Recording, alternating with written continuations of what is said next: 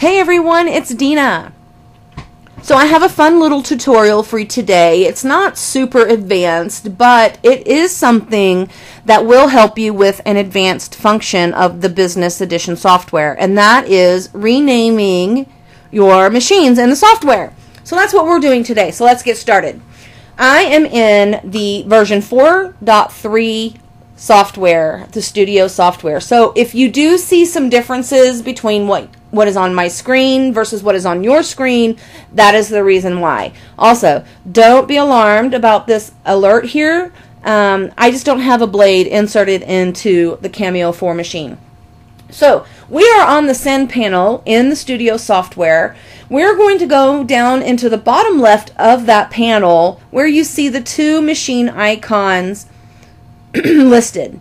The very bottom icon has the number 2 on it in red, and that is just letting me know that I have two machines actively connected to my computer / software at this time.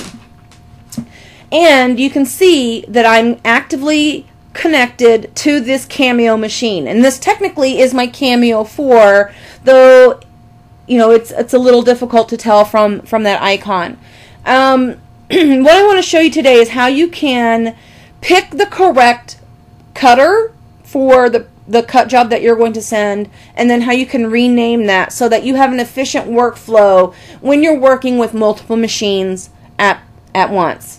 So what we're going to do is go to that name of the machine where it has the green check mark, and you're going to right click. And the very first option in that flyout menu, or the pop-out, whatever you want to call it, in this menu is called Rename Cameo, and you want to click on that. And basically what that does is it opens it up so that you can type in the new name of your Cameo. And that's what we're going to do. And I'm just going to name mine Cam 4 so that I can easily identify it, not 47, 4. And then just press Enter after you've typed in the name, and you're done. So that part is super, super easy. When you are sending your designs to the machine, it's very important. First of all, it's very important because you have to have Business Edition to do this.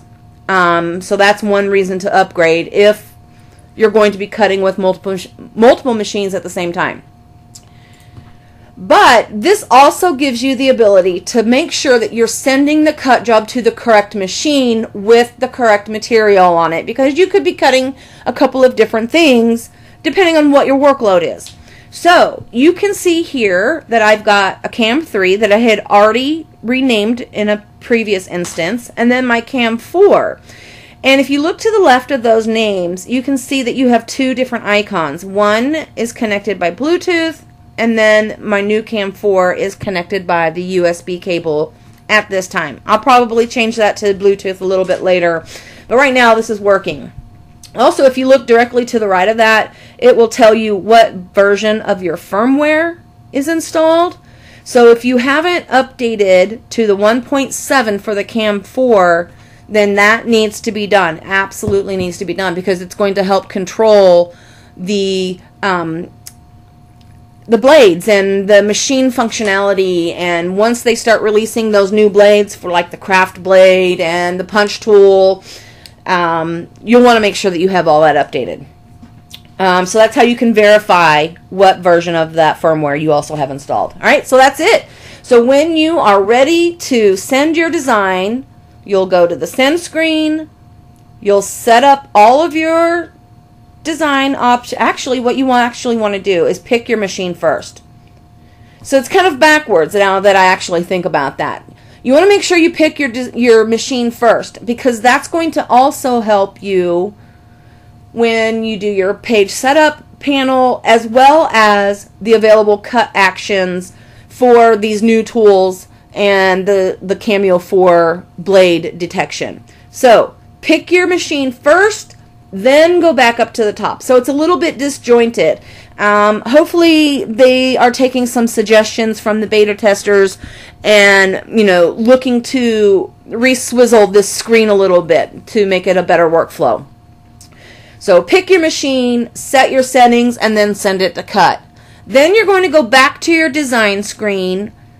If you're sending something else to another machine, go to that design tab, which I only have one right now, but you would come back to the design screen. Make sure you have the correct design selected. Go back to your send screen. Go down to the machine icon. Pick the available machine. Set up your design cut settings. And then send it to the machine once it's fully synced and connected. It's a little convoluted, and I'm not a fan of this disjointed workflow. But it's important that you pick the machine first. So that's the key here. And the reason why we want to rename them so we know that we're sending to the correct place. And that's it, guys. If you have any questions, if you're running into any issues or anything, I'm more than happy to help you out.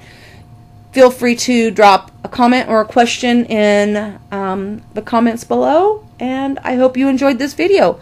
Have a great one, guys.